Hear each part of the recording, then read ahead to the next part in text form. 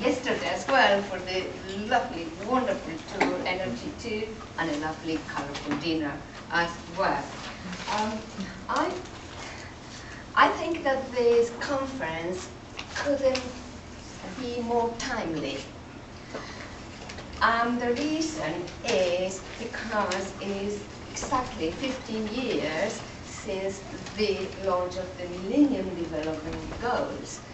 But not only that, it was in 2000, the year 2000 also, that Livelihoods published a small, very small book, but in my view very relevant. It was on poverty. And it was also in 2000 that the white paper, the second white paper, was published. And after that, 2002, it was the launch of Judith, the global village for energy partnership and REAP. And later on, quite later on, came the Sustainable Energy for All in 2011. And then we have this network, which I think is quite relevant, the low carbon energy for development network. So all in all, I realized that not by chance, every previous speaker related to time. 3 years, also a deep path, and here I am also talking in a chronological way. And I think it's the word transition that really inspired us to think about that. Now, when I thought about this conference, I thought, well, I can think about challenges now, but if I don't think about what we learned, how can we think about challenges? And in this presentation, I'm not going to talk about what happened in 15 years. I'm just going to say a few words about what I think we learned, what are the challenges, what are the paradoxes, and then how we and my team try to address those problems and where we are now. So, to start with, energy access and development. What we learned on energy access and poverty over the last half century. And when I realized that actually we're talking about 50 years, it's a long time, but we were there. We're talking since probably the 1960s, when, I mean, the first statistics about access to energy was published in 1996, but it referred to the 1960s, and it was a World Bank publication. And then we learned that 2 billion people worldwide had no access to electricity. And this was, as I said, based on the 1960s statistics. Then we also learned, this was already in the 1970s and later on, that the need for energy is implicit in survival. It's impossible to survive without access to electricity.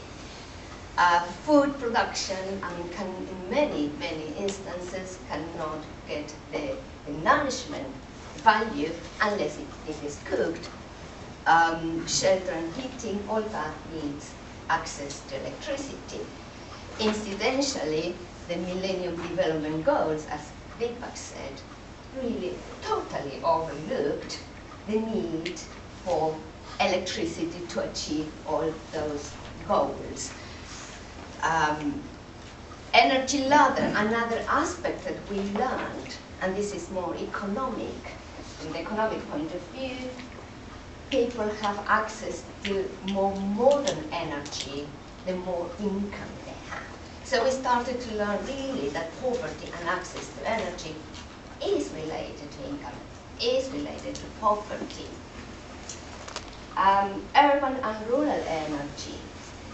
we learned that the problem really is in rural areas more than anywhere else in developing countries. However, what is where the rural area starts? There is the peri-urban area. We don't need to forget that the poor are also living in the slums. So those are some of the lessons. The more we dealt with access to energy, I think we more learned about poverty as well. And we learned that also access to energy can give rise to income, it can improve health, education, social life, personal security, something that was raised yesterday in the field. It is possible to reduce degradation of natural resources if modern technology is available.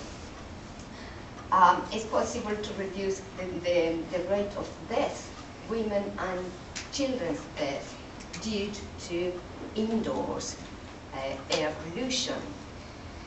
So people can be better equipped to face trade disadvantages due to market reforms, particularly in developing countries. They can be more equipped to face the increased vulnerability and the exposure to climate change. So we learned more and more over the time how energy access could assist to face those problems and overcome some of them. The clear aspect of this energy access and poverty is that energy, or without access to energy, the poor is trapped in poverty.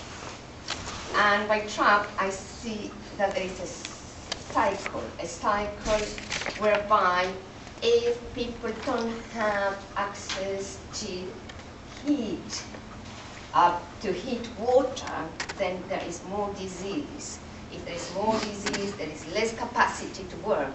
If there is less capacity to work, then there is no income. There is no income, then we come to the ladder, to the energy ladder. People cannot have income to access more modern forms of electricity.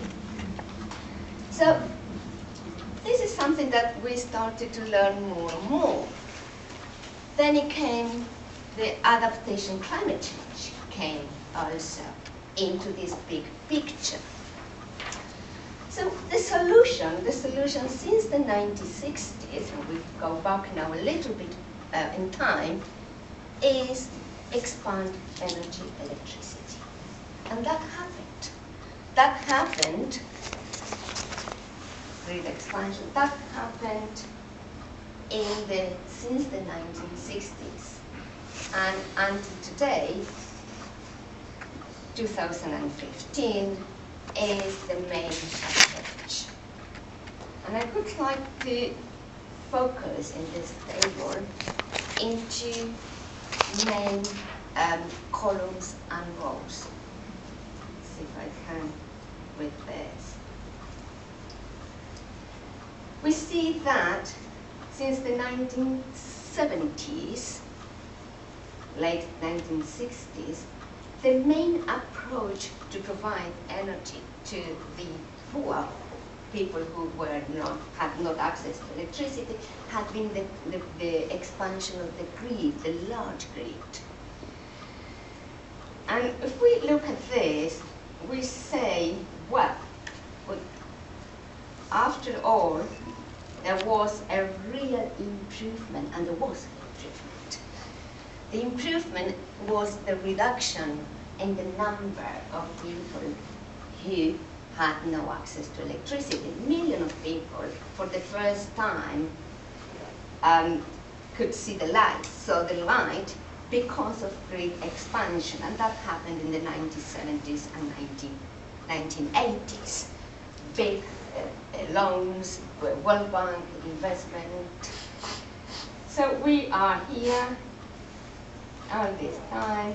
So if we look now at the very bottom row, we can see the percentage of population without access to electricity since the 1970s. So we started by 77% of the world population had no electricity. And this is the real gap in lack of electricity. Urban, this is rural electrification, world electrification, rural electrification, urban. And we're focusing now on rural because it's where the largest gap is. So from 77% our rural population without access, we achieved 32%, which is a large improvement. We are talking today that 32% have no access to electricity. But have you ever thought what means 32% is a very large number? 77 was large, but 32% is not small percentage. As we are talking of 1.2 billion, more than 1.2 billion people. So we can learn from the statistics, but we want to be fooled by the statistics. Still, 32% is a large percentage. So we learned all that, but then suddenly in 2004, we also learned climate change. And we learned that CO2 emissions from developing countries really were higher than developed countries. So that brought an additional problem to increasing access to electricity in developing countries. How can we really want more electricity, more energy, when we know that electricity is going to affect global warming? So there we are, the paradoxes then. Paradox one, we learned, energy is a crucial livelihoods resource. To improve livelihoods, energy is necessary.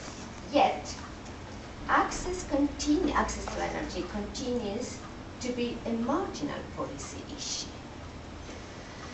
And I say continues to be a marginal policy issue because the issues that are more relevant, important, and they appear in the policy agenda, national, international, is market reforms and electrification, for example, energy security, energy efficiency. Energy access comes down normally in the list, one of the last issues. When regional integration, in many areas in developing countries, South America, also in Africa, there is an idea of regional integration. Access is not a first item. Paradox 2. Less developed countries emit more CO2 than developed economies. We learned that. However, as I said before, 32% of the population has no energy access. So there is more to talk about that paradox, but I'm just focusing on the lack of access and the low energy consumption of those who do have access in rural areas. So those are things that we need to put today together at this stage in 2015. So what is the challenge? I mean, this is one of the challenges. This is the challenge that I managed to think about in these days, but I'm sure that there are many more. So we need to implement energy solutions that, one, improve livelihoods. That's very important.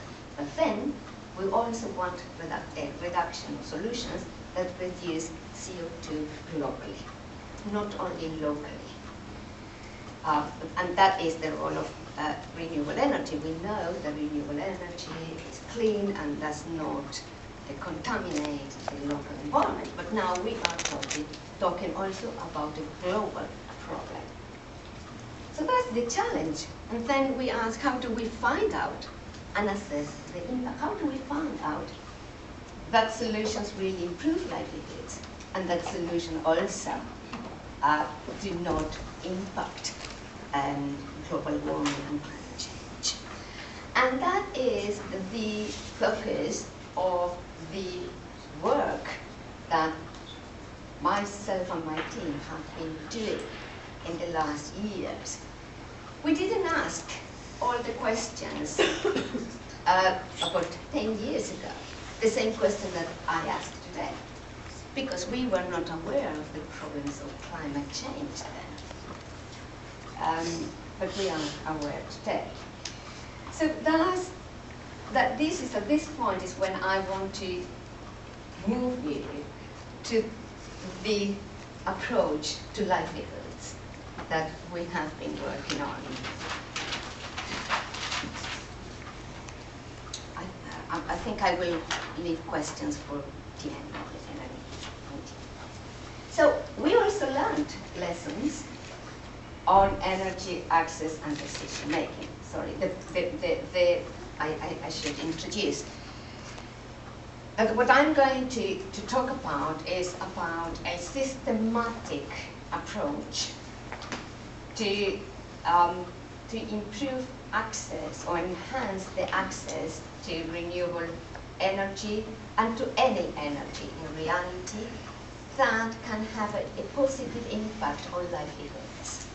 And this is a systematic approach because we use modeling here. To do this, we also had to learn before going into modeling. We learned that in the past, and I'm talking about in the beginning of 2000 and before, any decision that had to do with energy access for the poor, or what it was called the pro-poor energy access, which still I don't understand that expression, try to not to get the direct contact with those who would be using the electricity, and in that case neglected. Neglected was not aware of the importance of consulting, talking with the poor. Disregarded the population needs. The main focus, because it was massive expansion of electricity, was on technology, cost and output, which are very important. There was always a balance between demand and supply, but only to maximize total output, not to maximize other aspects of livelihoods. And normally draw on quantitative sources. So that's what we learned, and we realized that that was not enough. It was good, but not enough. And that is how this sure decision support system was created. That was the thought behind a support or a system that could support decision making in choosing those solutions that look also at other aspects of livelihoods. So what is this sure decision support system? It's a model or a tool which seeks to define optimal energy solutions to encourage sustainable livelihoods and reduce environmental impact.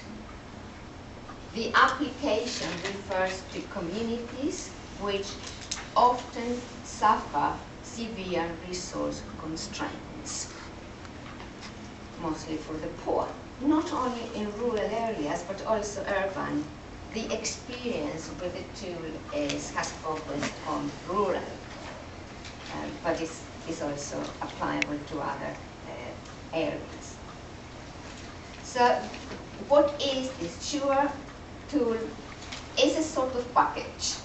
It includes the conceptual framework, an operational system, data collection approach, and modeling the software, and also educational booklet. But I will go very quickly over this, each component. The conceptual framework is based on a sustainable livelihoods approach. And I'm very thankful to Ben, who really introduced what is sustainable livelihoods, because I'm not going to talk much about that. A multi-criteria approach and an integrated system. Sustainable livelihoods is a large framework. And this is the whole framework: social economic context, livelihood assets, transforming structure and processes, livelihood outcomes. What we did was to concentrate on one aspect, and was this, the livelihood assets, the Pentagon. And looking at that Pentagon, we could really use all the concepts of the sustainable livelihoods approach, which says multiple sustainability, not only environmental sustainability, social, financial, I'm missing one, environmental sustainability. People have not only needs, they also have resources on which we can build up. Small resources, a lot of resources, but they have something. We don't need to look at the poor only as needed people. There is robustness. The more the population have, the more robust a community could be. This approach is participatory, put the people at the center of the approach, is responsive, is participatory because it goes to the place and learns what is happening in particular places. The sustainable livelihoods looks at 5 resources or capitals. In a population, there are natural capital: land, water, forest. And this is important if we're thinking of renewable energy, because only if there are natural resources available is that we can think of the technology. Physical capital: irrigation, roads. Financial capital: is there any? Social capital: important in communities, whether there are networks, whether there are relationships of trust, or human capital.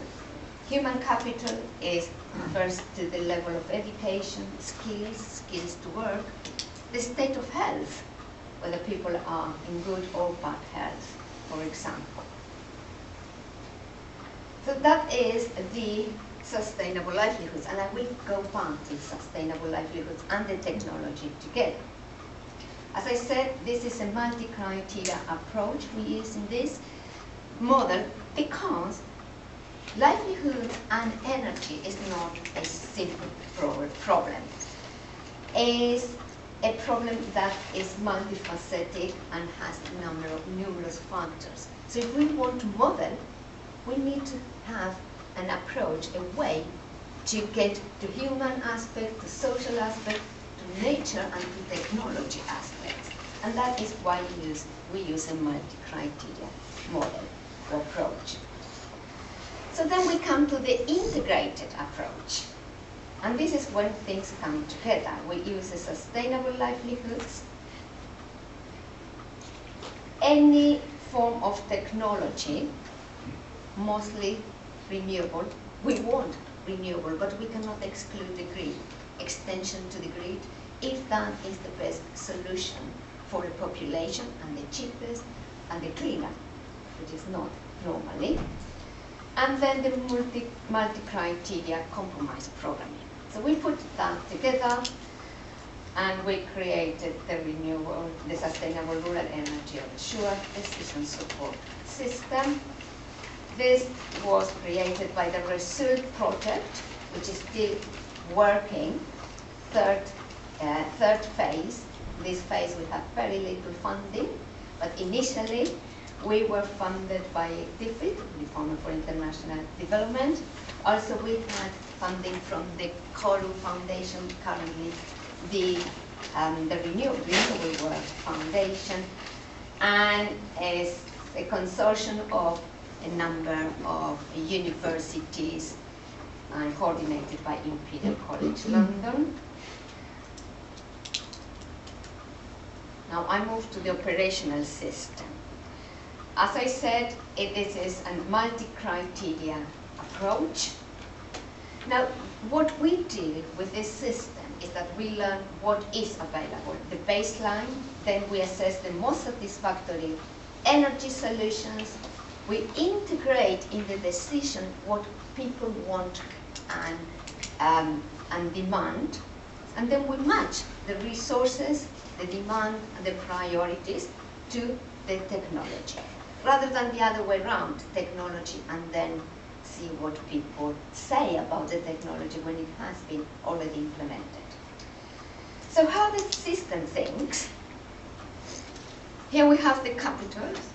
We think that there is an ideal state of development, which is the blue pentagon, where all the resources, all the capital are fully developed. It's ideal because I have never really found any community, any population that has all the resources fully developed. The yellow pentagon, which looks at all the capitals, is the actual livelihoods with a particular energy solution, which can be fuel, firewood, or can be a diesel generator. This is how much resources, how much developed a population is. And the idea is that with the improvement or the addition of energy, particularly if it is renewable energy, these livelihoods can be improved significantly. And that is the green pentagon, which is larger than the yellow, smaller than the blue pentagon, but still the tendency is towards increasing. The model measures these differences, the gaps between those lines, those pentagons. And that is how we made from something that is qualitative also something that is quantitative. Data collection, the data is, okay, data is from surveys and surveys and guide to semi-structured interviews. So what I'm saying is that there is primary information that comes from questionnaires, but also we have information which is technical. I don't have time to go through the case studies, but what I want to show is one of the last slides, and is that after we did a few case studies and implemented it, we got to the point that we said, okay, sure, address the challenges to improve livelihoods. What happened with the reduction of CO2 emissions? And we added, raised recently, life cycle analysis as part of the approach. So we can now look, we're doing that with solar energy. What is the real impact of bringing solar technology to communities? And the impact is not just that we avoid emissions. That is already learned. We need to know something else. And the something else is that we not only have one type of solar panels. We have thin film, we have organic, not only silicon. we know that the 3 types of solar panels have a very similar impact on livelihoods. It improves livelihoods. But then when we look at the energy payback time of solar, or we look at embedded energy, or from where it comes, we learn that is very different. The solar cells contaminate or generate CO2, or more or less, according to the type of cell that is used. So we integrated that in the model, and we learned that certain particular cells are more appropriate to be implemented because it has a lesser impact on global warming. So that is the changes or the addition that we managed to do. And this is how the Sure DSS interface looks like. It's not very clear there. Then, as I said, there is a booklet with educational information. And I just wanted to show this particular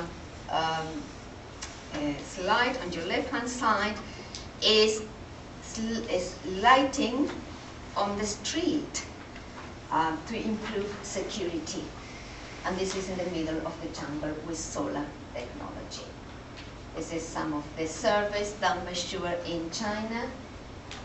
The conclusion, are we taking stock with energy access now? 15 years, perhaps it's a good moment to do that. A panel is energy access a policy priority or still a byproduct of larger policies? Livelihoods and energy challenges. We know that technology alone is not sufficient. It is needed to look at technical and non-technical dimensions. Sure DSS is a step in that direction. And just to end up, this was the location, or the previous location of a diesel generator. So this bush says, I used to be a diesel generator here. Thank you very much.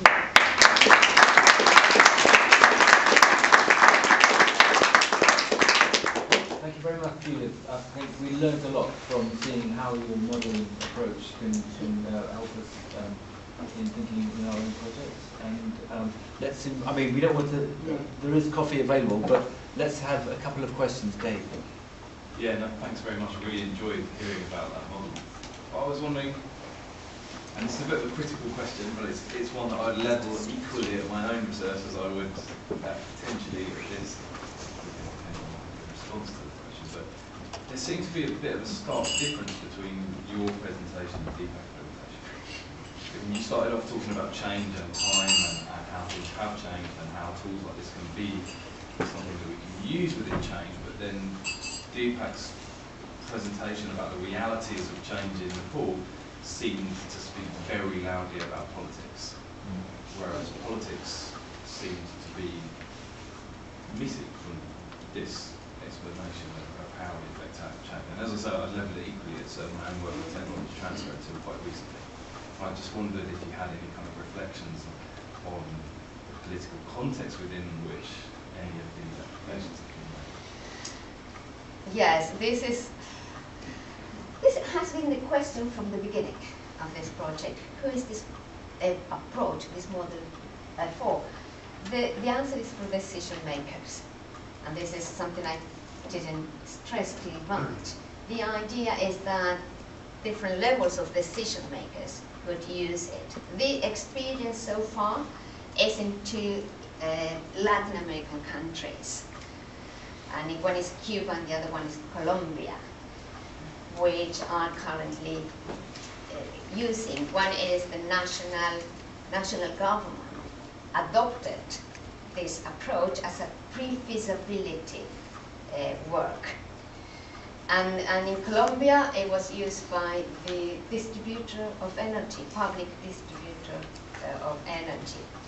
So that is the purpose, that it would be used by, because there is a political thinking behind this. The political thinking is improving livelihoods, equity, and environmental protection. So the idea is that the teams that are working in different countries go together with the model to decision makers. That is, yeah. Another So question? I think I have a follow-up question. So now my name is Diana, I work for UCL, and I've been researching with Vanessa Castan both about the energy landscape and like mixing again both presentations. I think it's very interesting that you speak about the need to put access into policy. But the research we did in Mozambique, what it shows is that all the policies are focused on electricity. That is a bit of the beginning of your presentation. But what you see in the informal settlements is what they use is coal. So, I mean, for the basics, for eating basically. They do have access to electricity, but the way they use it and the way the sort of energy ladder works is not straightforward. They are basically using a multiple sources of energy. So my question is, I think there is a gap between whatever people really uses and feels, and I think was part of the first presentation. How is that they sort of understand energy, and how is that they use it, and what resources they use to access it. And this idea of we just need to provide electricity and it will be sorted. And that's what the policy says. So I think, again, this connects with your question on, well, we are missing a political link there. So even for policymakers, I think the gap still remains. The questionnaire, this tool works with the information gathered in from the questionnaire. The questionnaire asks those questions. Ask what is the need for electricity, what the electricity for, what are the priorities. For example, do you want to use your local waterfall to have a micro-hydro? People may not want. That has to be taken into account.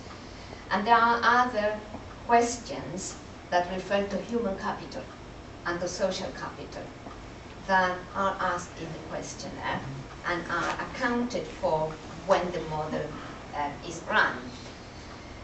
That doesn't mean that all the considerations are there. I think, and this is a dynamic model, we are trying to improve it all the time.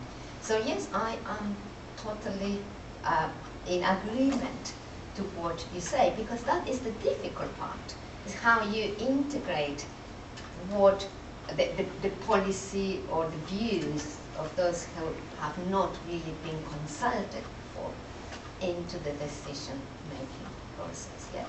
That is brilliant. That is absolutely brilliant. And I think I'm going to now I'm going to channel the energy and all the questions that people have now and are opposed to put. That we have coffee and we come back and we do these tables at the back, okay? So I've organised them. It's going to be households and energy, governance and energy, enterprise and energy, ecology and energy, education and energy, city regions and energy, for Simon and others, transitions and energy.